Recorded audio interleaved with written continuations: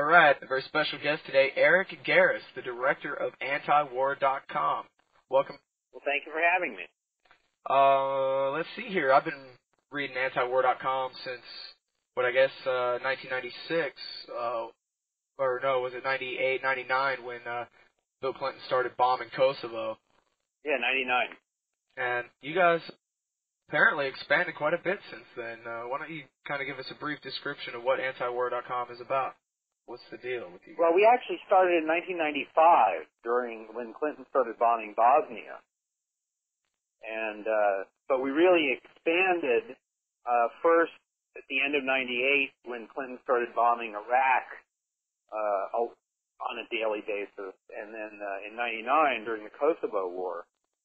We basically are a group of people, libertarians, who've been anti-war for a long time and felt that foreign policy and opposition to imperialism should be the primary focus of the fight for liberty. And one of the problems that we've had in working with the anti-war movement in previous incarnations was that they basically wouldn't accept non-leftists. And this was a problem not so much for libertarians. I mean, certainly they, didn't get to participate in the anti-war movement, but also a problem for the anti-war movement in that they were keeping things small. And we felt that the best way for the anti-war movement to succeed would be with a non-sectarian, single-focused, broad-based coalition. And that is also consistent with libertarians and conservatives and non-leftists participating. And so it has the benefit of bringing in other people to the anti-war movement, but it also has the benefit of actually creating an anti-war movement that can be effective.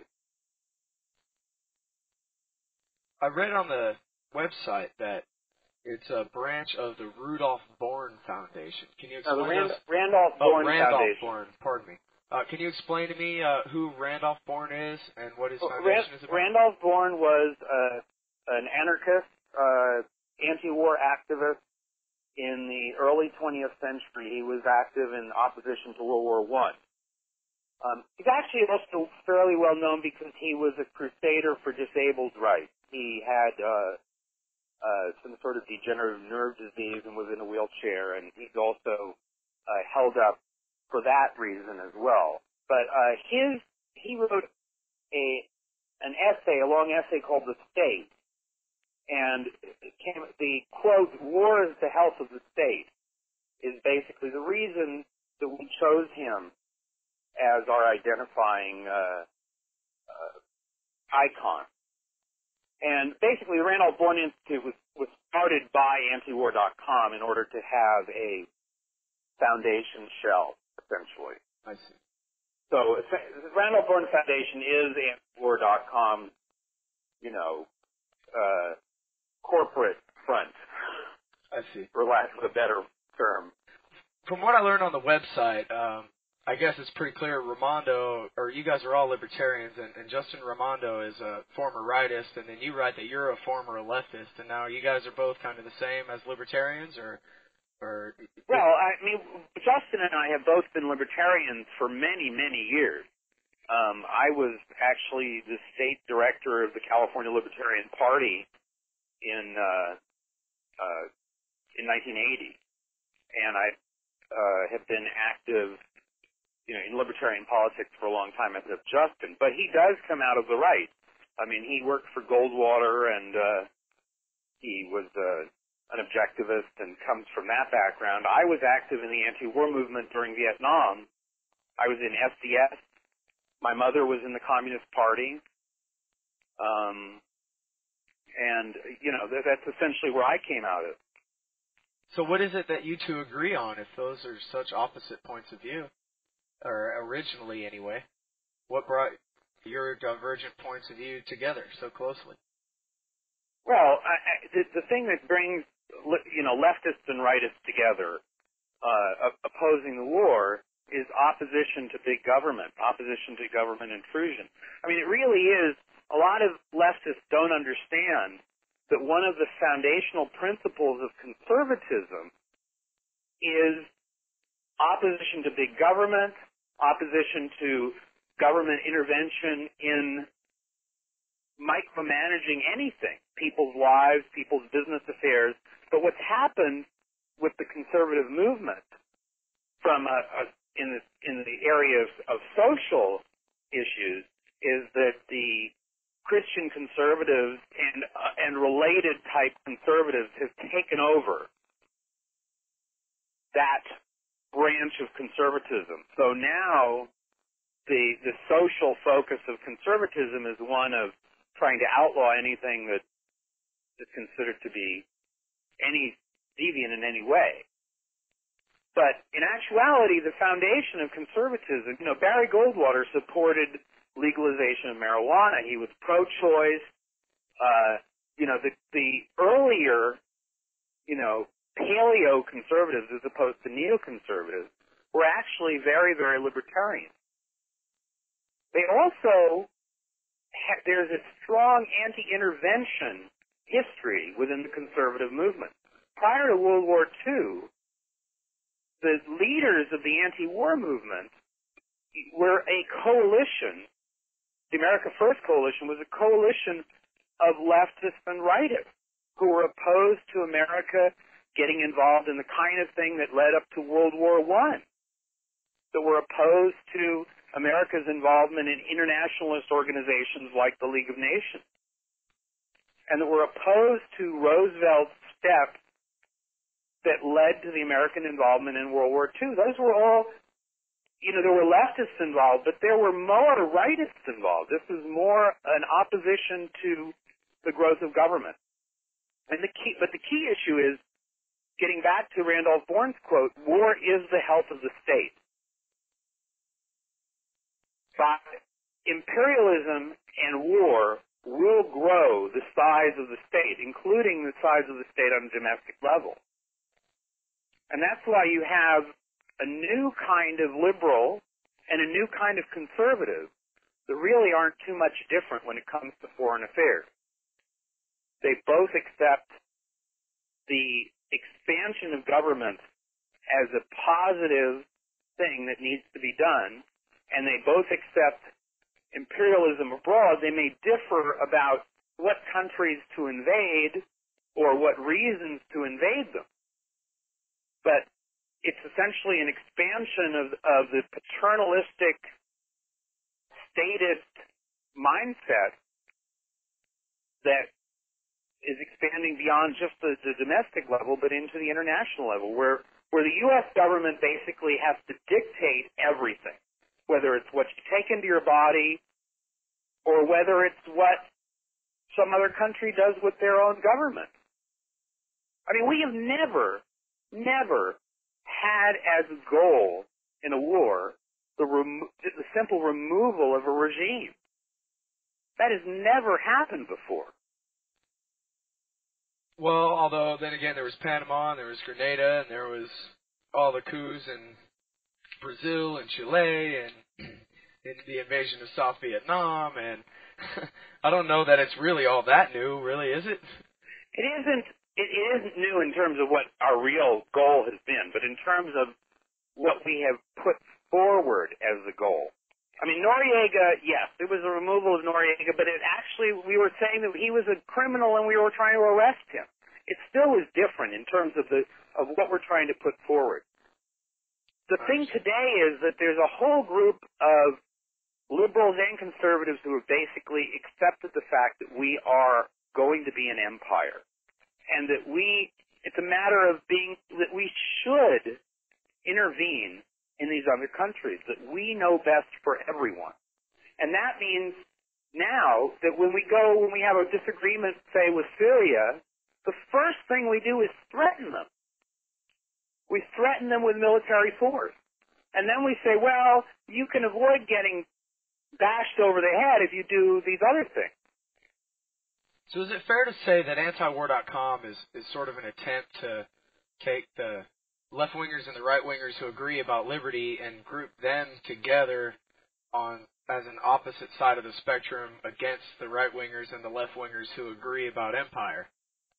to some extent, but I hate to even think of it anymore. The left-wing, right-wing thing is so obsolete that I hate to even talk about it because it doesn't mean anything anymore. When you talk to one person about what a left-winger or a right-winger means, they may be talking about something completely different than what somebody else is. A lot of people may think, a left-winger is some, hippie, pot-smoking, abortionist, and somebody else thinks that a right-winger is, some fundamentalist warmonger, and it's really not that simple. And there's so much overlap now that we really need to abandon it. We really need to look at it in terms of people who advocate more state power and more government and more military, as opposed to people who favor less of it. And that's really where the new paradigm is headed. I mean, it's not left and right; it's up and down. Well, you could call it left and right, but if you do, then it's still. I mean, you have to just. The problem with calling it left and right is it means the wrong thing to so many people. Back to the website itself for a moment here, and I love this discussion. And actually, my question is, judging from what you just said, how come I can only find 4 or 5 columns written by you when I search antiwar.com? Oh, I'm not really that prolific a writer. I'm an activist, and that's what I've been for most of my life. I'm more of I'm the person that goes out and gets things done. And so I developed the website and basically feature the people. I know a lot of people that are good writers, and I'm busy picking out the headlines and getting the thing together. Right. Okay, so maybe you can... I'll write about once or twice a year. Right. And hey, the columns that I read by you were pretty good. The one where that was old from 1999, talking about, Oliver North must be a good guy now because he's opposed to this Serbia bombing. I'm sure you choked on that one already, right? Well, yeah, and also, Jesse Jackson actually got a little better on Kosovo, but at the time I was writing it, the point I made is still absolutely valid. It's just that people change, and right. So there was some change about what happened, and the other thing is that a lot of these people who are interventionists, Oliver North is an interventionist, and he basically was really being more conservative about it because he thought it was not going to succeed. I mean, Henry Kissinger was against it till it started, and then he said, we're in it, we have to go in and kick butt. It's the whole support our troops thing, which, I'm not against the troops. I don't blame the troops for being there, but I certainly don't want to encourage them when they're there to continue to be there and kill people. We should bring them home as quickly as possible. That's the best way to support them. Yesterday, there were 2 American soldiers shot and killed. For what? I mean, Saddam Hussein is gone, and the people of Iraq are still... They're not happy with us, and they're going to be killing us as long as we're there as an occupying force. No, that's what they call a pocket of resistance, right? Well, that's a pretty deep pocket, I'd say. So, you being the director of Anti-War, maybe you can describe to us who your columnists are, your regular columnists that you post on there, and what their specialties are. Well, we have a number of people that that write only for us, or mostly for us. Justin Raimondo is our main columnist. He writes 3 times a week and writes on a whole bunch of subjects. He's basically an expert on politics. I mean, he's been so involved in it for decades that he really has a good handle for international politics, understanding it and explaining it. He's also quite a flowery writer, and he tends to get people very, very excited one way or another. We get a lot of very, very loving mail for him and a lot of hate mail, too. I can vouch for that myself. He's quite a smart aleck in that column. He is. He pisses me off sometimes. And then let's see, we have Christopher Montgomery, who is a leader in the Conservative Party in Britain, and he writes about what's going on with the foreign policy aspects of British politics. What's the name of that column? Airstrip 1. Airstrip 1 from 1984, I guess. Yes, exactly. And interestingly, that column used to be occupied by another columnist who was a leader in the Labour Party. So it kind of switched, but it's still coming from an anti-war perspective. And then once a week we have Alan Bach, who is a well-known libertarian. He's a senior editor of the Orange County Register and the great writer and does most of their foreign policy stuff. We have a new columnist, Matthew Barganer, and I'm not sure what you would say he's an expert on, except that he's kind of like Justin, but a little bit different. He's very flowery, and he excites and gets a lot of people thinking. Yeah, a lot of his columns are just pretty much straight satire, right? Yes. He's a real smart aleck. We have Nebojša Malik, and he is an expert on the Balkans. He's Bosnian and spent a lot of time in Serbia and Kosovo, and is writing from that perspective. Christopher DeLiso also writes from the Balkans. He's currently living in Macedonia, and he does not have a weekly column, but we run him about once a week. It's just that he sometimes will run him 2 or 3 times in a week, and then not for a couple of weeks. And then you have an American in China too, right?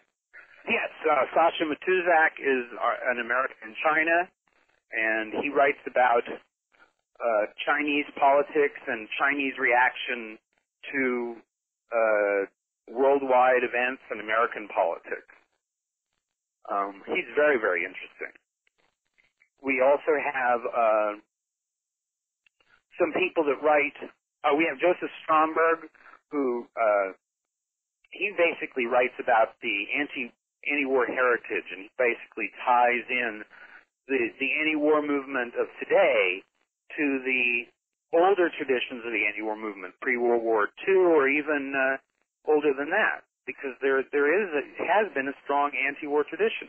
I mean, I hate to bring somebody up that's certainly not somebody that I would point to in later life as being good, is Abraham Lincoln.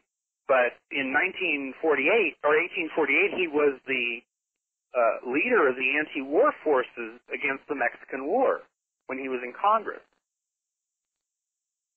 And so there's an anti-war tradition that really goes way back, and it's important for people involved in the movement today to understand that, and understand it's not just some new thing that was invented by hippies in the 60s. After all this time of antiwar.com being up on the internet, how much have y'all grown? How many hits per day do you get on average nowadays?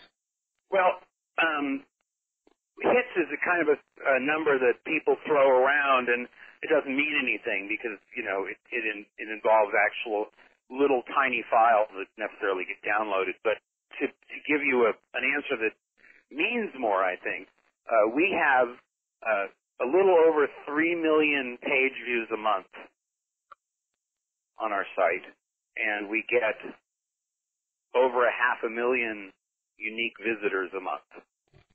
Wow. So that's today. I mean, that's post-Iraq War. We have grown. Well, during the Iraq War, we actually went to a point where we were about double what we are right now. But today, we're still about 30% higher than we were at the beginning of the year, say, since the Iraq War. So the war each war seems to push us forward in terms of getting visitors. I mean, I remember during the Kosovo War, I mean, the most visits I had ever had in a week, I think, was 1,000. And then during the Kosovo War, within 3 weeks, it went from 1,000 to 50,000 in a single week, and I thought that was just incredible. But, I mean, now 50,000 is a good day for us rather than a week. Still, that's an incredible leap in 1 week forward, though. Yeah, and I've on more than one occasion I've had to quickly change ISPs because they just couldn't handle us, and they don't necessarily know that they can't handle you till you really get into that level.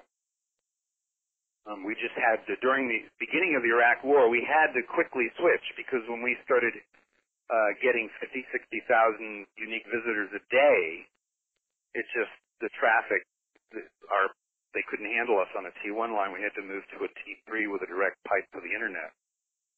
So that brings, our costs have gone up because of that. But on the other hand, people send us money, so that's good.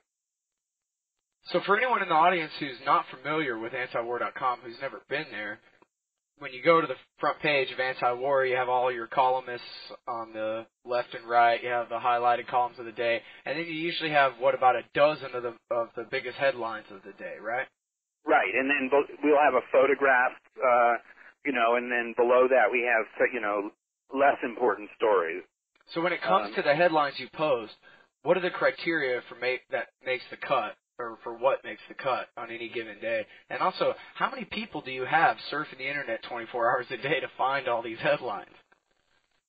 I have to say that in answer to the first question, it's me. I mean, I'm making the decision with a little bit of help from other people, but essentially I think, I'm saying, well, these are the top stories, or these are the stories that we think are really important to get forward. Sometimes there'll be a story, whereas CNN will, say, the rescue of Jessica Lynch was the top story of the day. Well, we don't ignore it. We put it on the page, but we might put on the page that the White House is trying to block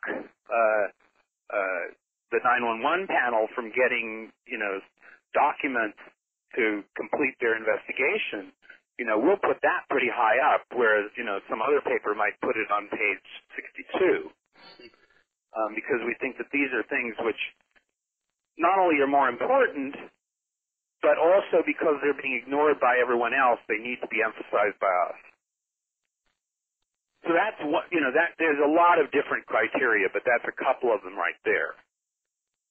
Okay, in terms of getting the stories, we have a lot of volunteers around the world. I mean, we essentially, a lot of them started out as people who just said, oh, I didn't think you saw this story, here, I'm sending you a story.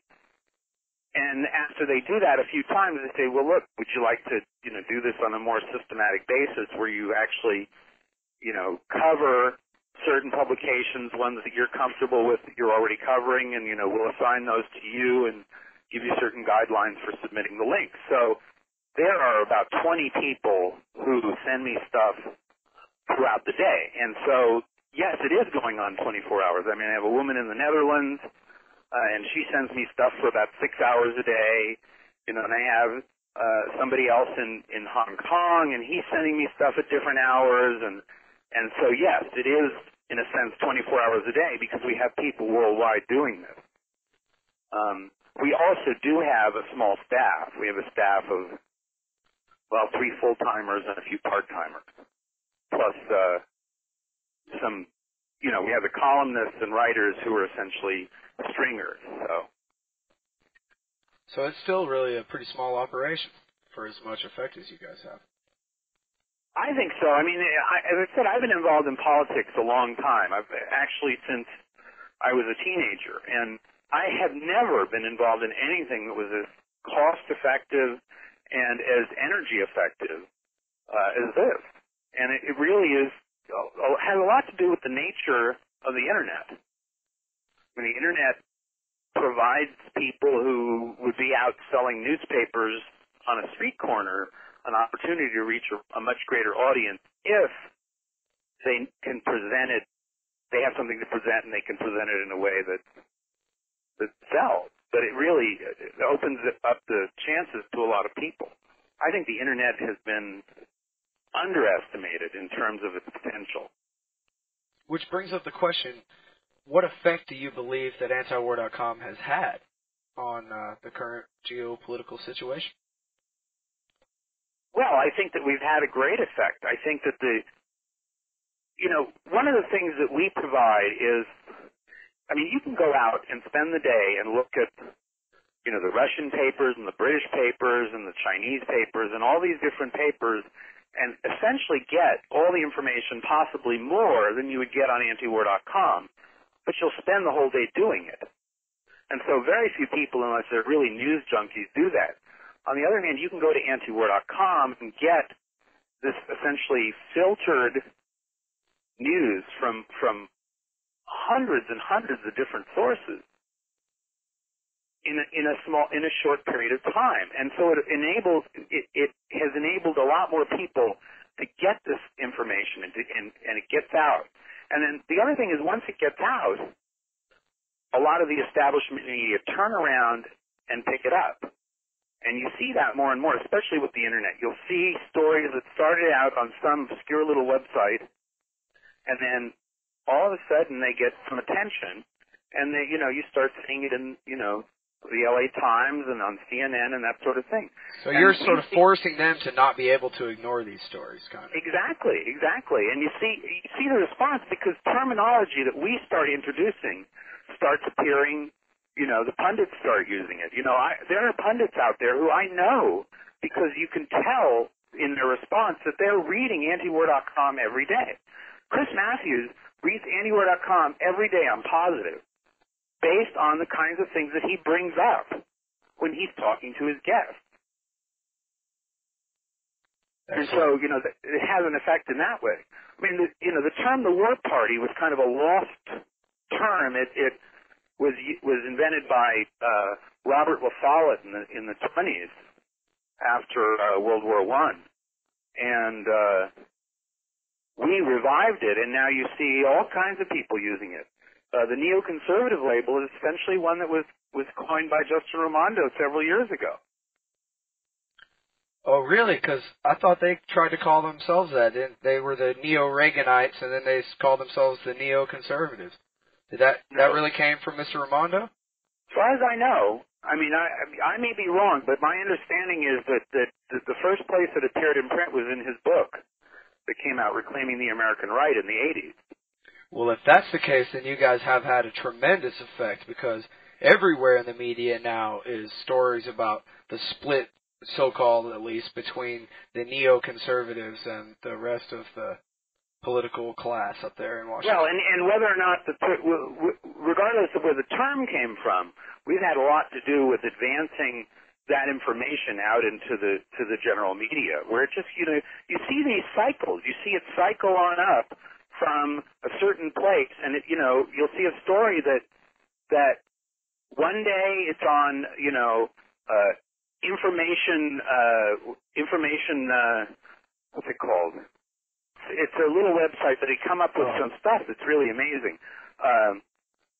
You see it on there, and then a couple of days later, you'll see it in on some other blog or some other website that's a little bit bigger, and then we'll run it or something, and then a week later, you'll see it hit Associated Press, and all of a sudden, it's a real story. Well, since you guys are such a single-issue kind of website, it's very rare. Occasionally I'll see headlines posted about laws passed about our individual liberty here at home and that kind of thing, which led me to wonder if you've ever considered creating maybe a separate website, antipolicestate.com, where you could be kind of a single issue focusing on federal police power. Well, I would be totally in favor of it. It would be great, but I can only do so much. It's just a question of the amount of things. There are you need so a many clone. things. Yeah, there's so many things with antiwar.com that I would like to expand and have plans to expand, but we just don't have the time to do it. And so, I would hope that libertarians and other freedom lovers would see antiwar.com, would use it as a model for creating these things in other areas. We do deal with the police state aspect a little bit, especially if in regards to the internet and civil liberties regarding political rights. I mean, we see that as really essential to focus on because they are very, very threatened by the U.S. foreign policy. The U.S. foreign policy, the justification for what we're doing in foreign policy is being used as a justification for these other repressive domestic policies. And so we do run articles that try to point that out. Yeah, and it's been made clear on this show by various guests recently that war abroad and individual liberty at home are explicitly tied together, and that you can't be involved in foreign war without sacrificing liberty here at home. Right, and even the people who believe in liberty but go ahead and sacrifice it understand that. I mean, William F. Buckley, at the beginning of the Cold War, William F. Buckley said that, and I'm paraphrasing, of course, but he said that we would temporarily have to give up certain liberties in order to fight communism. And when the Soviet Union fell, many conservatives, people like Pat Buchanan and Robert Novak, who bought into this, also bought into, they remembered the pledge and they said, well, this is gone now. We should start looking at regaining some of the freedoms that we lost, not in getting rid of some of them. Are there any affiliated groups that antiwar.com is involved with that people could look into as well? Well, we have become more and more affiliated with a group called the Independent Institute in Oakland. It's a libertarian think tank, and they used to be primarily focused on economic and government reform type issues. After 9/11, they really saw the importance of focusing on foreign policy and totalitarianism, and so that has been more of their focus. And as a result, we have been working more and more closely every day with them. We have today's spotlight on the site is written by Ivan Eland, who used to be with the Cato Institute, and now he runs the Independent Institute's Center for Peace and Liberty. And we're really proud. Well, we've seen some people, some libertarians, turn kind of away from opposing war in a response to 9/11. They've done quite the opposite and have been very heroic. We are having a tremendous effect, not just in terms of changing foreign policy, but we've had a great effect, I think, in terms of shaping the new anti-war movement. And anti-war leaders and activists are now seeing that they need to reach out to the mainstream, and that one of the ways that they can do that is with the rhetoric that we provide, because we're not communists. I mean, we're not. We're not. I'm sorry, I just know the whole audience cringes. Oh no, did he just call me a communist? No, I mean, we run communists. We have communists that write, and that we run their articles. We want a broad-based coalition, but we see the way to reach out to the mainstream of the American public is by pointing out that anti-war sentiment is in fact American. It is patriotic. It is founded in the American values, and that's the thing that's going to sell the majority on opposing wars, not trying to convince them that, this is a war for oil. Well, if it's not, whether it's for oil or not, does that mean killing people, is right? I mean, if it was not for oil or if it's for oil, what does it matter? When they say no war without the United Nations approval, well, the United Nations could have just as easily approved this war, just like they've done with other wars. And that wouldn't make it okay for Putin and Chirac to agree? No, it makes it worse. As far as I'm concerned, if the UN had approved the war, it would have been worse, because it would have been it would have said that more of the world said that this war was okay. I mean, I was glad to see, France, for whatever reason, oppose the war, because, if the UN had endorsed it from the beginning, it would be much, much easier to promote this sort of thing in the future. It would be much easier for them to just go, well, now we've got to go here, now we've got to go here, now we go to here. And well, so, do you think that the anti-war left has made it easier that next time, as long as the UN approves, it'll be okay for them to do whatever they want? well, that's the problem. That's, if you set up these sort of things, you say, well, if the inspectors signed X, Y, Z, then you can go to war. Well, they might find it. Or whether it's there or not, they might find it. I mean, they can just as easily invent this. And then it gets into the whole issue, what right did the UN or the U.S. have in the first place of setting up these sanctions and the no-fly zones and these restrictions on the Iraqi government as to what kind of weapons they could have when they had the same kind of weapons as their neighbors? I mean, the reason that they had these biological agents is because we gave it to them in the 70s and the 80s to fight against Iran. And we need to stop supporting tyrants, not change which tyrants we're supporting, because they always come back to haunt us. They always turn out bad. When do we support tyrants that they turn out to be good? I can't think of any. Well, how do you respond? They always turn out bad. How do you respond to, say, I don't know, the average writer for Newsweek or something who says, oh, well, you're just a backwards-looking, shadow-cowering isolationist? I'm not an isolationist. I actually consider myself an internationalist, although I don't identify with what a lot of the globalists advocate. I advocate free trade. I advocate, opening borders. I am not an isolationist. I think that we have to realize that we live in a world, and I support things like the common market, but I don't support things like the EU, because that's a totally different thing. The common market says, let's take down boundaries and not charge each other for trading and not build up hostility, whereas the EU says, you can't sell this kind of mushroom in anywhere in Europe if you call it this, because that's offensive to somebody in Belgium. It goes for the lowest common denominator. That's ridiculous. The internationalist urge should be one of peace and of ending restrictions and borders, rather than changing borders and building up new ones. Well, but wasn't the common market just the first step toward the European Union? Well, for certain people it was, but it certainly didn't have to be. The internationalists have always pushed certain things, and that doesn't mean that every one of their ideas as a component is a bad thing. For example, free trade is a good thing. But really, the internationalists are not for free trade.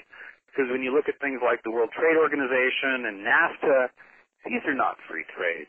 It's not free trade when you say, the U.S. has to accept less qualified nurses from Mexico because otherwise it offends Mexico. That's not free trade. Free trade is saying, I can buy your goods. We're not going to stop the people of a country from getting goods. And the opposite of free trade, sanctions and tariffs and trade restrictions and stuff, these are the things that lead to war. I mean, what we're doing to Syria right now, we are doing this carrot and the stick thing with Syria, and the stick is that we have cut off their oil supply. They got most of their oil from Iraq, and we have shut the pipeline down. We said, you cannot get oil from Iraq anymore. So what are they going to do? Exactly. What they are going to do is what I think they're going to do, I think that they're going to give in. They're going to do some of the things that the U.S. wants them to do, and they already are. When Mrs. Anthrax, that was captured a couple of days ago, was essentially handed over by the Syrian government. And they're going to be doing more and more things. A lot of countries are going to give in, which is going to embolden the war party, but it doesn't mean that it's right. Yeah, the fact that we won the war, a lot of people say, oh, well, we won the war and there weren't that many innocent people killed as, a proof that the war was a good thing.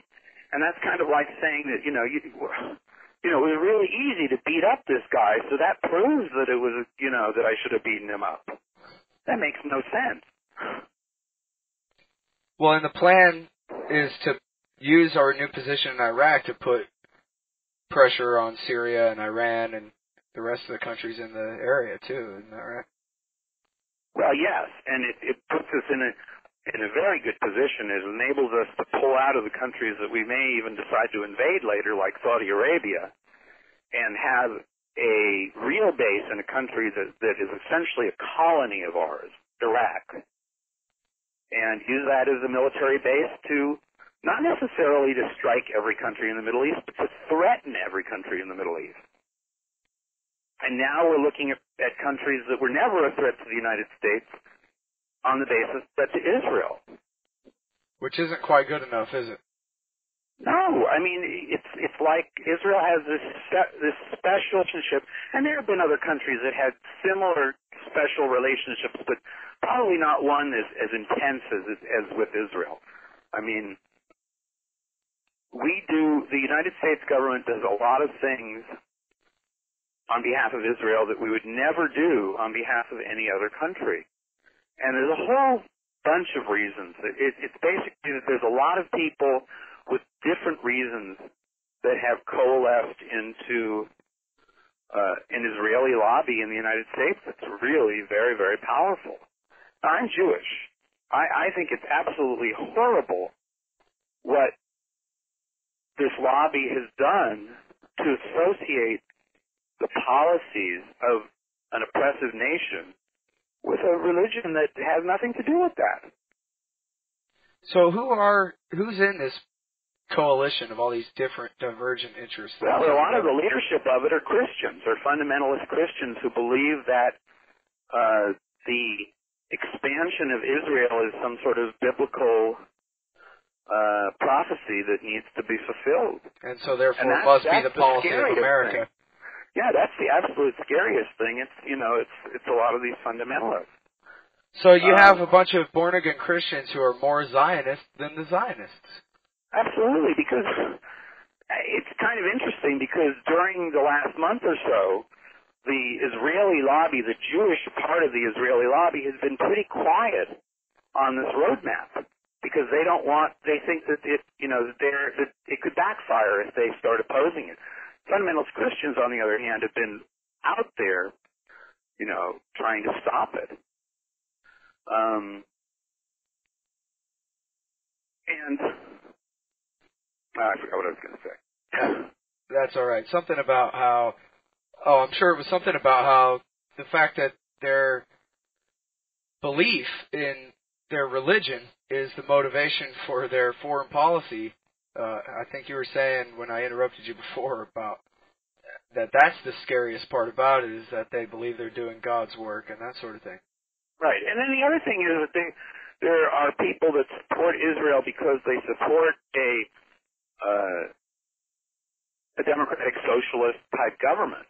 And they think that that's the best type of government to support worldwide. And so Israel is government, to favor in that region. And, what I would call kind of the neoliberals, the neocon left, who support Israel, I think that's really the reasoning for it. Because there you have, it's a socialist government, and even the Likud party, which is considered conservative, as opposed to the Labor Party, which is explicitly socialist, is socialist. I mean, everything is socialized, and because of the American government giving them $10+ billion a year, they are able to have some very, very nice services while still providing some of the best security and armed forces in the world. Well, what do you say to the argument that if America stopped supporting Israel, that it would be doomed? Well, if America stopped supporting Israel, their democratic socialist system would be doomed. They might have to shift some of the expenses of having the biggest welfare system and the most expensive educational and health systems in the world. They might have to cut back done some of those and pay, in order to pay for the security. On the other hand, they could certainly save a lot of money on security if they weren't constantly aggressing against other people. Do you think that they're going to try to push the Palestinians out of the West Bank and wholly into Jordan or something? That seems to be the plan. I mean, I think that whether or not they do it is still dependent on a lot of things, and so I hope not. But I think that clearly is the plan. And if you look at, the visit the other day to the United States, he may still be here, Benny Ellen, the Israeli tourism minister, he represents, it's kind of an interesting thing because he came here as essentially a representative of the Israeli government, but before he left Israel, he denounced Sharon and Sharon denounced him, and not in a friendly way, because he has essentially said that Sharon's own plan for the roadmap is much too pro-Palestinian and needs to be torpedoed. So Sharon is the dove now. Well, that's how they by changing it to mean that, it makes it a lot easier.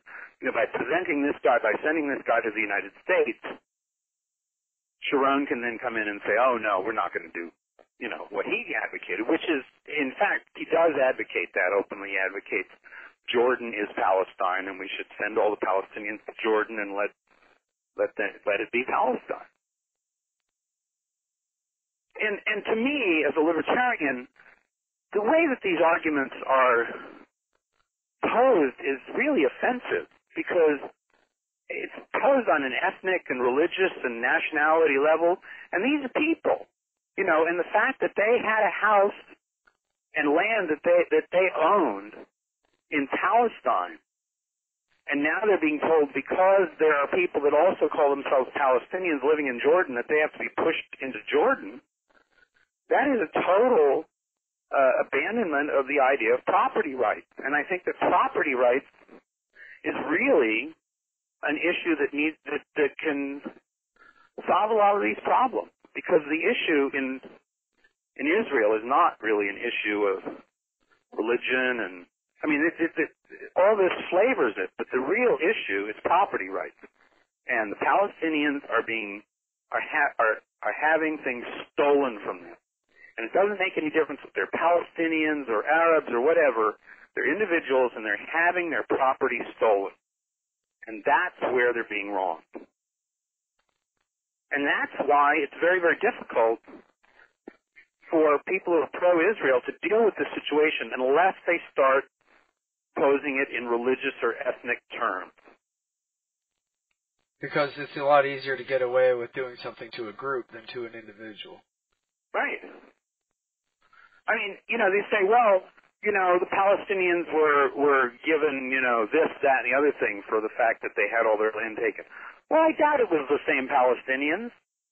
You're not talking about the people who were harmed having any sort of restitution. You're talking about people who have the same ethnic background getting something. But that's not fair.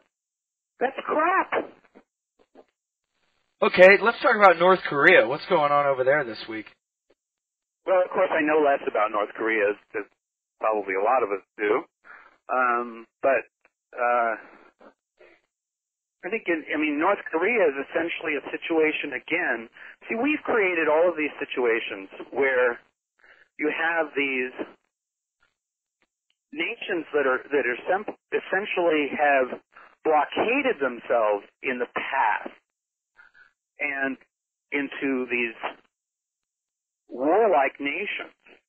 And the main reason that they're using to continue is the threat by us. I mean, a better example, because I know a little bit more about it, is Cuba.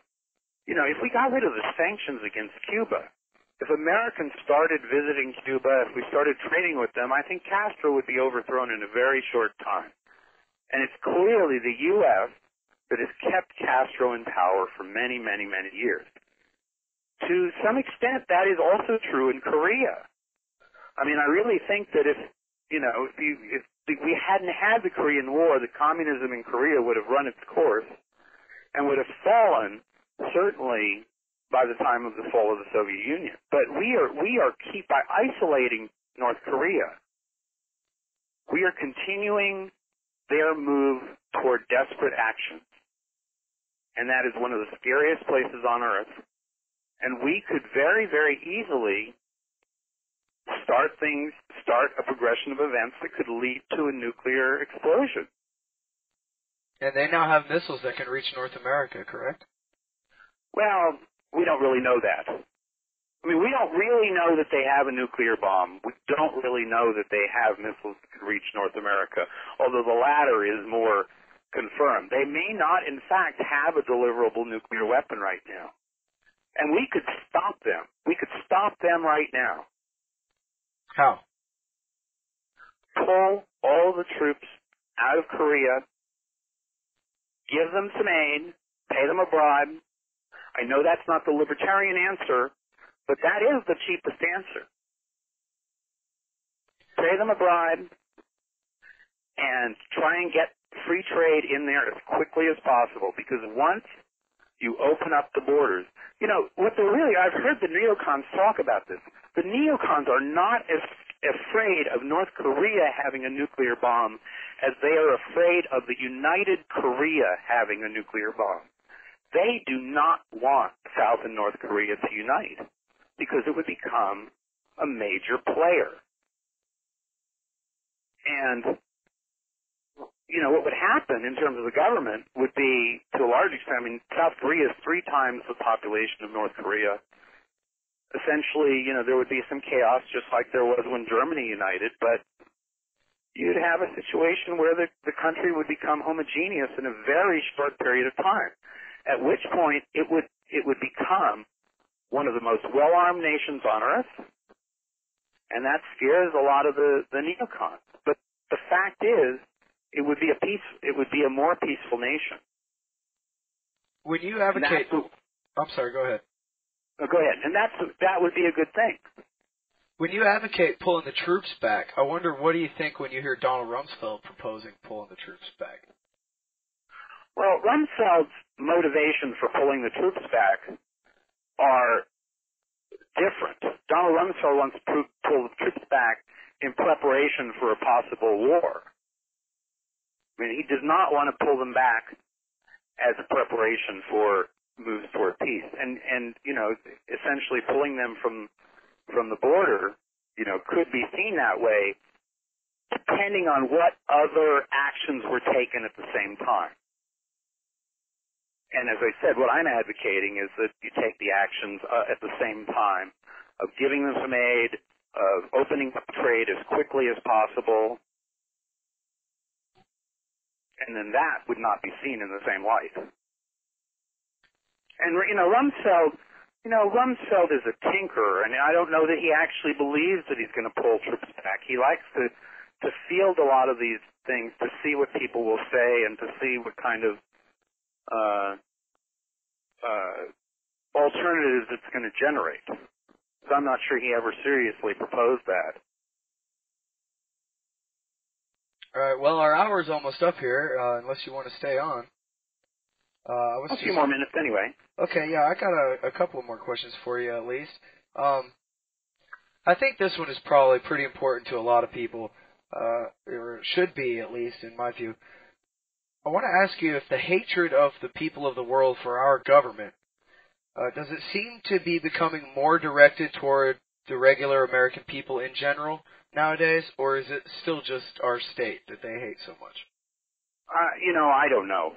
Because I think that most people still understand that it's the government.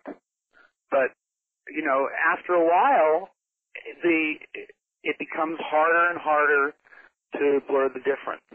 The difference becomes blurred. And I think that the more that this sort of feeling persists, the more it is going to translate into just the hatred of Americans, because it's hard to separate it.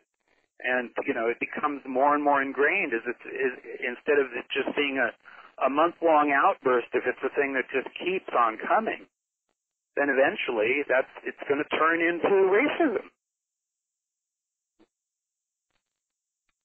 Yeah, it seems possible that in a few decades we could end up having the whole world allied against us at the rate we're going now.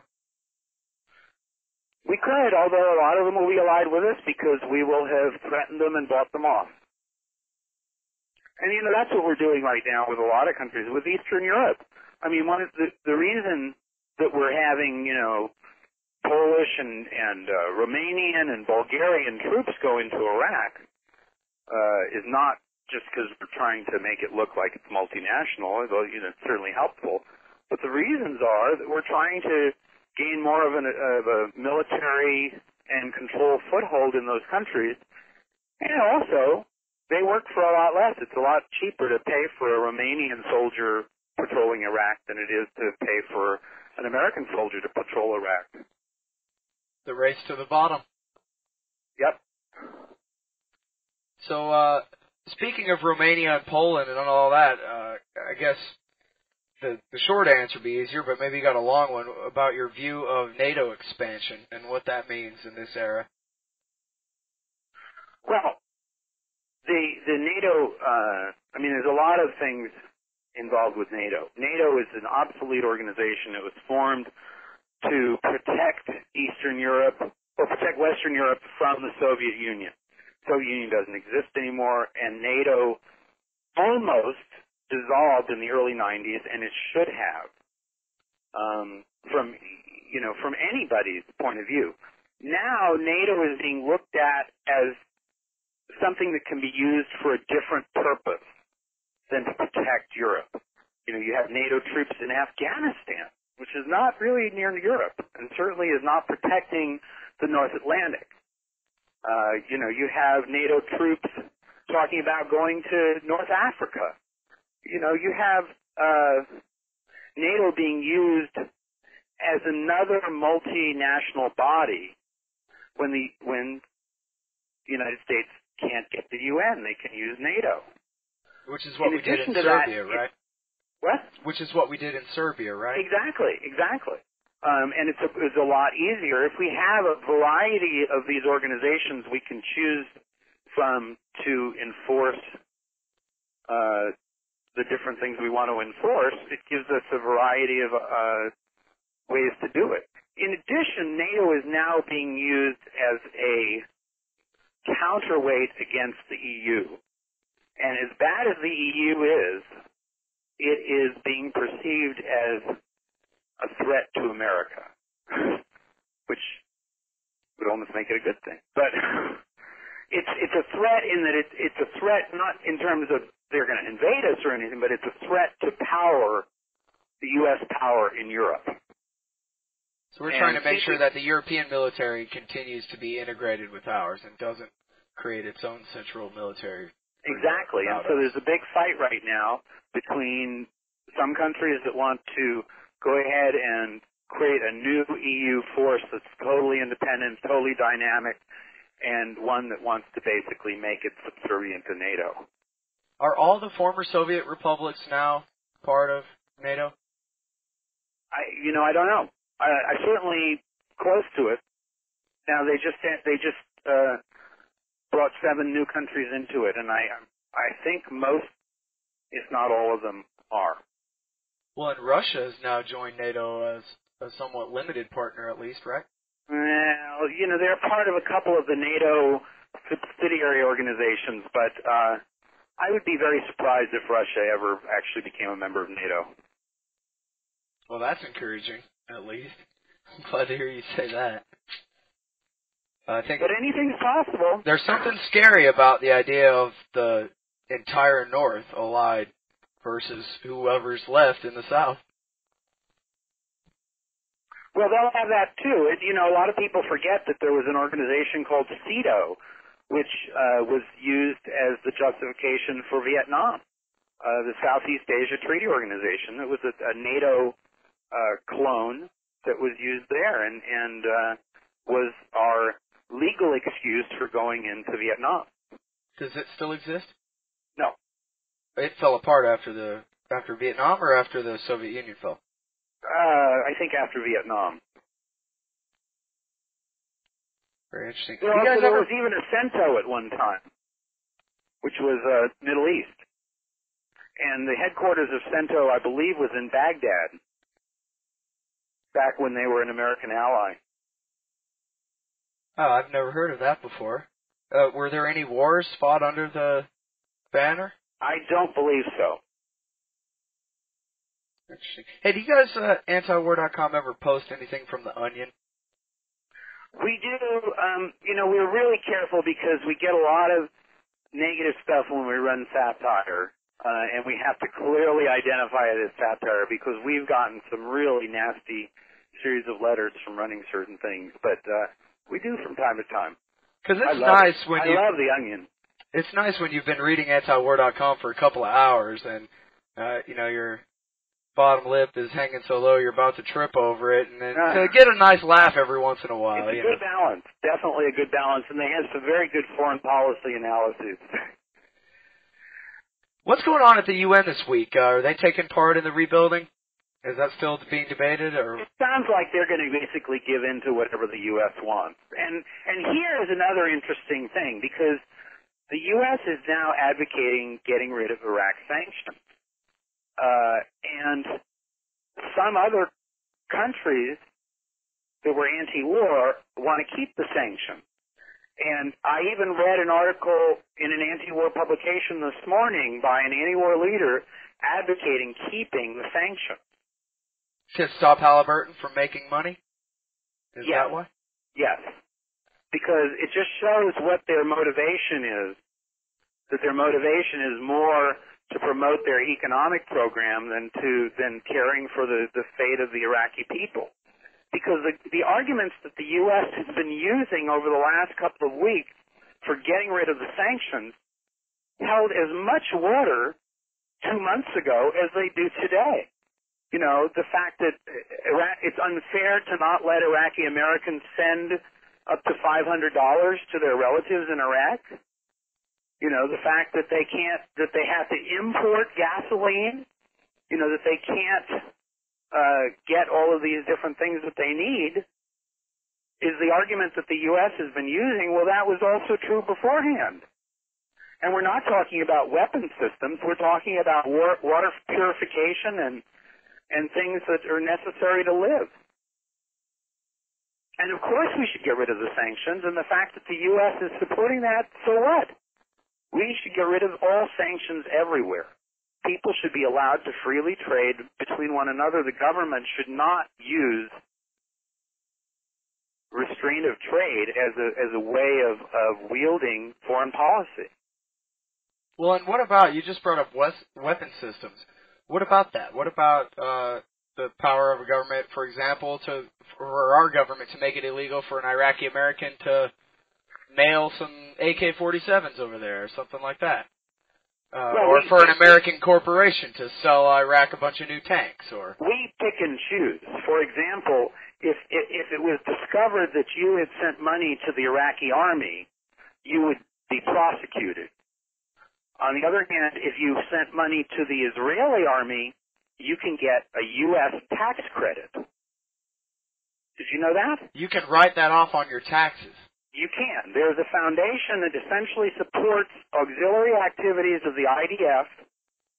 It's an official government agency in Israel, and it is registered as a foundation in the United States. You can give it money and write it off your taxes. Yeah, well, I got something to say to that, and that is that people can donate to antiwar.com and write that off on their taxes, too. That's right, they can. But that's the thing is, it's all pick and choose. Who are you going to let send? For many years, the U.S. government turned a blind eye to people who sent guns to Northern Ireland, and for many years they turned a blind eye to people who sent arms to Israel or to the freedom fighters in Palestine before there was an Israel. But it's all a matter of what's allowed, and it's very similar to the whole idea of what's not prohibited is compulsory, and vice versa. An individual in Iraq prior to the fall of Saddam could own a firearm, could own a personal firearm, and the U.S. has started taking away their guns. They've instituted gun control in Iraq. I thought we were liberating them. That's one of the ways that we're liberating them, is by giving them Western ideas like gun control. Yes, that is a very American principle. Isn't that the Second Amendment, Yeah. that all guns should be illegal? Yeah, I think that's what it says. I sometimes I get my antonyms mixed up. I apologize. So is there any big headlines this week that you think ought to be brought to people's attention that they could look up on antiwar.com? Well, one thing you can always find on antiwar.com is we're updating the page a few hours. So you can usually find the most up-to-date information about what's going on throughout the day. But what's going on right now, is more of the same in terms of Iraq nation building. We're trying to dictate to the Iraqi people what kind of government they can have, and it's about to blow up in our faces. There's a lot of different aspects to that. And we talk a lot about building a democracy there. I wonder if they had a democracy, wouldn't they immediately install an Ayatollah and declare a holy war against the great Satan? Yeah, well, that's the whole problem with promoting democracy at the point of a gun. You can't really do that, because if you let people vote, then you probably are not going to get what you want if your idea is to control them. I mean, the United States canceled the elections in Vietnam in the 60s because we did not want Ho Chi Minh to get elected. And we certainly are not going to allow people to run who are not on the approved list to run for these kinds of offices. But we're talking about years away before we have any sort of elections anyway. I mean, we had our first election for a little city council, a trial, Mosul, and most of the people who wanted to run weren't allowed to run. And most of the people being chosen to rule haven't lived in Iraq for decades.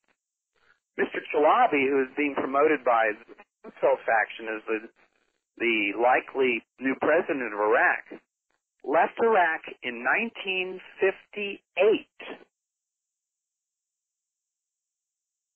58. 45 years ago.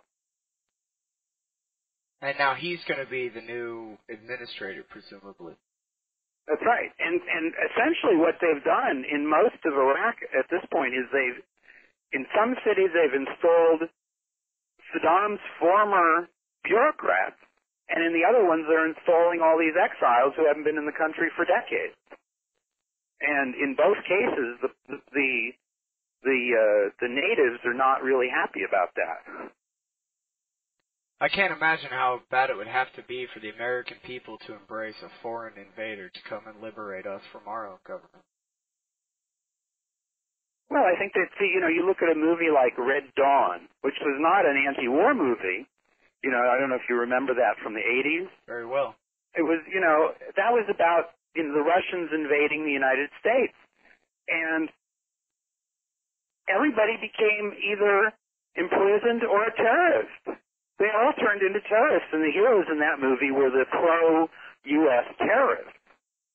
And of course you're going to have that sort of thing. And one of the things, really pissed me off during the coverage of the war was I saw some of these embedded reporters talking about how